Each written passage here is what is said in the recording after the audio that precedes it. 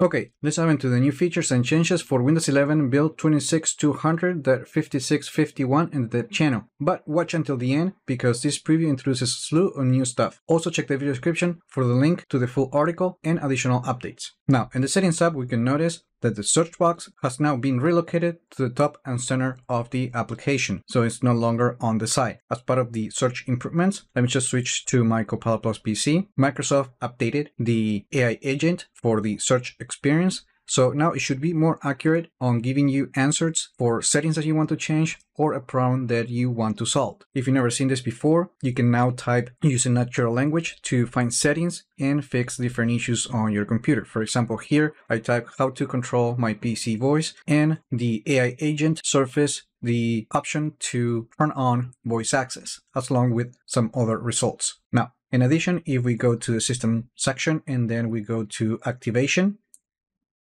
Microsoft have also updated the activation and expiration dialogues to align with the modern design visuals of Windows 11. Now, as part of this release, Microsoft is also adding an option to export the recall snapshots or screenshots to share with other apps and websites, but this is only available for users in Europe. So if you're in Europe, when you set up Recall for the first time, you will get an export code which you can use to export your data. So basically you can think of it as a key to decrypt the snapshots so you can take it elsewhere. Now, you cannot recover this code, so you need to keep it safe. Then if you want to use this key to export your data, you have to open the Recall settings, more specifically on privacy and security, and then you need to go to Recall and then snapshots. And then you need to go to the new advanced settings page. Now, on that page, you will find something like this, and from here you can export your data. Now, when using the export past snapshots, you will have the option to export the snapshots from the last 7 days, 30 days, or you can save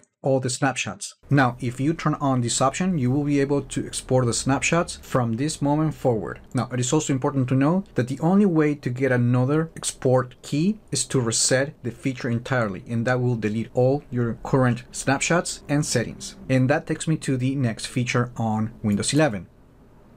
And that is the ability to reset Recall completely with a single click. So while in the advanced settings page for Recall snapshots, you can now click this button to reset everything. Furthermore, now the retention for the snapshots has been lowered to 90 days instead of unlimited, but you can always change the setting right here. Now, when you're setting up Windows Recall for the first time, you might need some help navigating the experience. So what Microsoft is adding is a new way to give you some tips to get started using the application. Microsoft is also updating Click to Do, and if you are in a organization that uses the Microsoft 365 Copilot subscription, then you will be able to see the new Ask Microsoft 365 Copilot option when selecting image or text. And basically, when you use this option, it will just take whatever you selected and it's going to send it over to the Microsoft 365 Copilot in this case. Now, if your organization also uses Microsoft Teams, you will now find 2 additional AI actions when selecting a company email. So you will see the send a message with Teams and a schedule a meeting with Teams. So this one will help you to quickly reach out to colleagues using direct message. And this one will help you to schedule a meeting more quickly. Now, let's look at the non-AI features for this release. And one thing that Microsoft is doing on this release is bringing back the clock with seconds